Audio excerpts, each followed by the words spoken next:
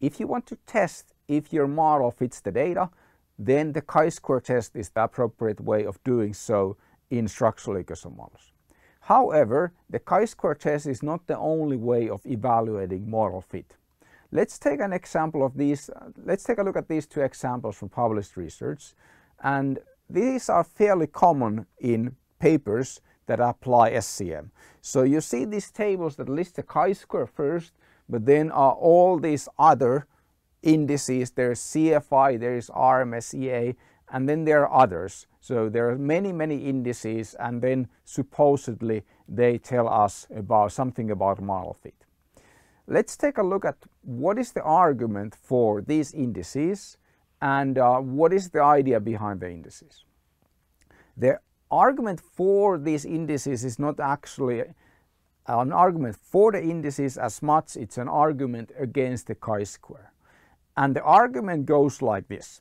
So every model is wrong even before it is fitted to the data. And this means that, for example, if we model relationship between x and y as linear, very few relationships are actually exactly linear in any real data set.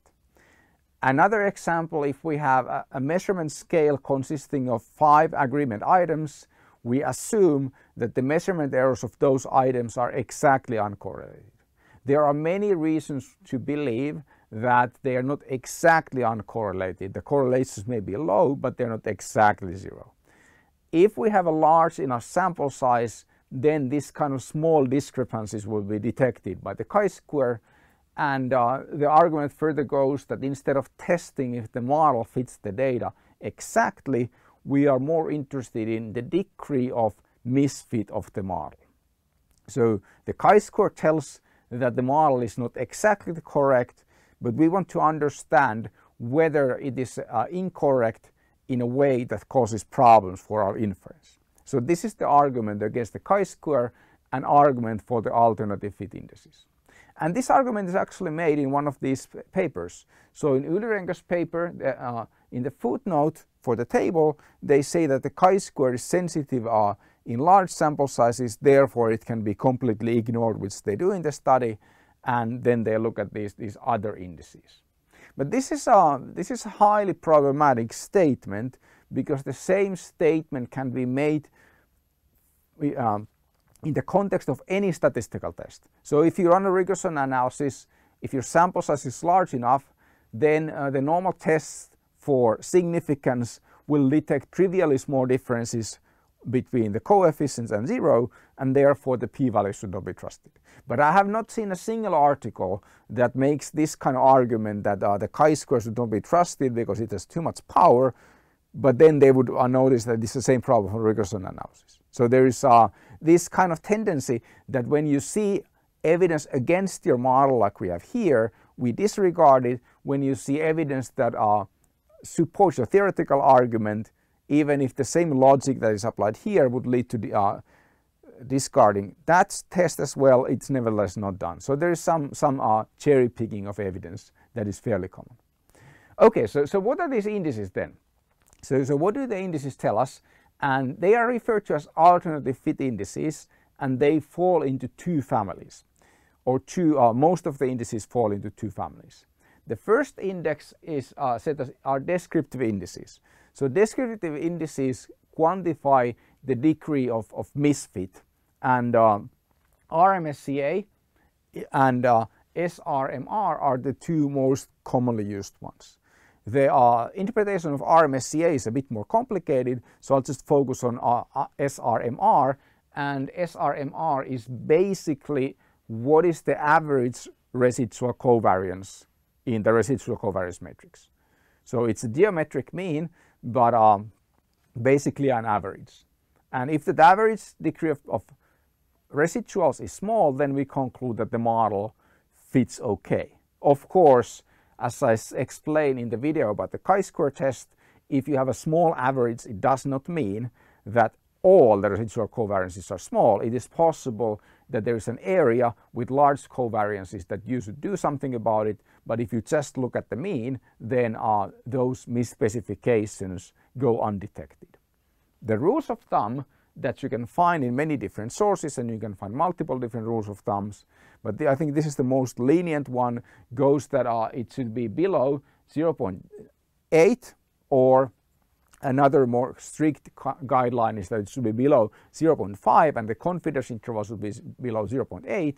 But then you can find these guidelines that also say that 0.1 is sometimes acceptable, it's just mediocre fit. The other family of fit indices are comparative fit indices. So we calculate alternative models. So we calculate our hypothesized model. So that is the one that gives us the chi-square. Then we calculate two alternative models. We have the null model. The null model is a model that should not fit the data at all. And typically the null model what we use is a model where we say that the variables have variances that are estimated, but they're constrained to be uncorrelated. And quite often what we study measures that are supposed to measure the same thing, and we study phenomena that are related, so the indicators are actually highly correlated, and then forcing a model that says that the indicators don't correlate at all will fit really badly. And then we have on the other extreme, we have model that fits perfectly, the saturated model. We basically allow all covariances between the indicators to be freely estimated, and then these indices quantify how far from the worst possible model toward the best possible model we are on some metric of model fit. So for example, the CFI of 0.95 could be interpreted that as if we start from the worst possible model, then go toward the best possible fitting model, then we are 95% of the way. And the interpretation of TLI is similar, they just quantify the degree of misfit a bit differently. The rules of thumb, the original rule of thumb for CFI was 0.95, but then you can see these rules of thumb that say that sometimes 0.85 is okay, 0.9 is already acceptable fit, and the original rule of thumb was 0.95. If you are below that, then you have problems. These have conceptual problems, and the big conceptual problem can be understood with an example. So let's say that I like running, and let's say that if I compare myself to the best marathon runner in the world, that is the saturated model, and the worst possible marathon runner in the world, that is the saturated model, I'm 95% of the way toward the best possible runner. So how do we come up with that kind of comparison? Well, you can just choose a person who's really bad at running. For example, you can choose a person without legs as your reference point, and that person definitely cannot run a marathon, and then you can claim that that you're a good runner because you run a marathon in less than 1 hour slower than the worst best marathon, which is still a large difference. So, but the fact that someone takes 100 hours for a marathon does not make you a good marathon runner if you are like in the 4 hour or something range compared to the 2 hours, which is the world record. So this is a bit of an unfair or illogical comparison because we are using a model that should not fit the data at all. So why would it make a difference if our model fits better that model that should not work at all? So that's the argument against the CFI and also the TLI or any other index that uses this principle of comparing against the worst possible model. And when you read about these indices, you can find all kinds of tables from books that list these cutoffs that you can apply, and there are many other indices as well. So the model evaluation basically reduces to finding the right index, finding the right cutoff, and finding the right book to recommend the cutoff that you want to apply. This is, of course, this is not a good research practice.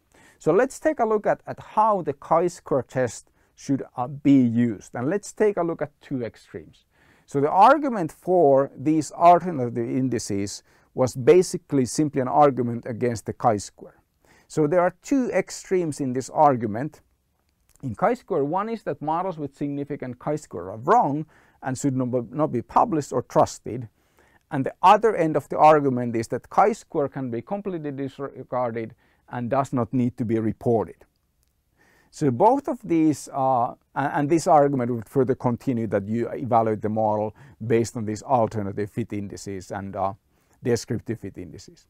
Both of these arguments have problems. So this argument has the problem that all multiple indicator measures, so if we have a scale, measurement scale, then basically they would be rejected if the sample size is large enough, because it is unrealistic that if a person responds to survey questions, then the measurement errors of every question with every other question are going to be exactly zero. No one can design that kind of survey, and it would also we would have to eliminate all item context effects and so on. The second problem is that we lose information from models that they're trivially misspecified. So it is possible that some of the residual covariances are 0.01 and they are not zero, so chi-square will eventually detect them, but they may not be large enough to make the model results completely untrustworthy. So that is the one extreme perspective. The other extreme perspective, which is actually very common, much more common than this extreme, is that chi-square can be completely disregarded, like in the Ylirenko paper. And but the problem with this perspective is that the chi-square detects trivial misspecifications in large samples. That is true, but it does not imply that a significant chi-square means that the misspecification is trivial. Also, severe misspecified models are likely to be accepted. If we don't respect the model test, then we are going to be accepting models that have serious local misspecifications in one part of the model that are nevertheless not reflected in the indices that just quantify the average misspecification. And finally, it is not clear if the alternative fit indices will actually help in detecting model misspecifications. There is mixed evidence of whether these indices work or not. We know for sure that they will not work always. There may be scenarios where they work, and then the problem is that how would you know if your study is done in a scenario where, for example, the CFI 0.95 rule is going to be is guaranteed to produce only results that are trivially misspecified. So a more reasonable perspective is somewhere in the middle. And the more reasonable position would take the chi-square and respect it. So if our model is not exactly correct for the data, we report that and we say that the model can be misspecified or is misspecified in some way, and then the results may be a bit less trustworthy than we would hope them to be. Then we need to do diagnostics to understand the misspecifications, understand the source of misfit, and when we understand the source of misfit, then we can probably fix the model. So it's fairly common that when you look at models presented in the papers, there are constraints that don't make sense. For example, you constrained two explanatory variables, two exogenous variables to be uncorrelated. Those are almost certainly simply model specification errors and not intentional, and they just go undetected because people don't do misspecifications. Once you understand the source of misspecification and whether you can do something about it, then the next thing is that you do a sensitivity analysis. So if you don't know if your model, if you don't have any theoretical reason to modify your model based on diagnostics, then you can free some of the parameters empirically. Your statistical software will provide you something called modification indices, and you can just check how much changing your model a little here and there would influence the results. If changing the model here and there a little would not change the results by much, then we can conclude that the possible misspecifications in the model probably will not have a major impact on our results. And importantly, the alternative fit indices are not needed in this more reasonable position. So there are different arguments for and against these alternative fit indices. Klein summarizes these arguments really well in his book in chapter 8, and he concludes that there is enough evidence to show that these alternative fit indices don't detect all serious model misspecifications. So it is possible that you have severely misspecified model and CFI is still above 0.95, and therefore if CFI is more than 0.95, it does not mean that we wouldn't have a serious misspecification. And his position is close to mine. The chi-square provides you useful information. If it does not reject the model, then we know that the covariance fit is very good. If it does, then we need to do diagnostics and understand the source of misspecification. One final thing about these indices that is worth mentioning is the understanding where do they come from. So who presented the first alternative fit index and why? Well, it was Carl Jørskog who developed Lisrael, which was the first structural equation modeling software, and the first alternative fit index was the GFI index. And he said that that was developed because users were unhappy that Lisrael rejected their models with the chi-square test, and then he wanted to provide the users something else. Otherwise, the users would stop using the software and use software that doesn't do model testing. So this is the history. These were invented to make users happy, not really to be good yardsticks on whether the models are good or not. So conclusions about model fit.